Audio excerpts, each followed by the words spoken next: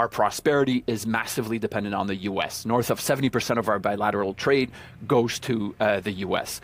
Our security is massively affected by the U.S. I mean, the war in Gaza and Ukraine doesn't directly affect our security. The U.S. does, the border, what the U.S. does for us in terms of the Five Eyes, in terms of NATO, in terms of NORAD, and the list goes on. So the bottom line, and we can unpack this a lot more in the next minutes, but what happens in our relationship with the U.S. is the one thing that can really affect us negatively. And there are really serious reasons to be concerned about what happens if Trump does win again in 2024. And as you said it very accurately, this is not a theoretical scenario. You know, for the sake of discussion, we can say that it's a 50-50 chance that he does come back to power.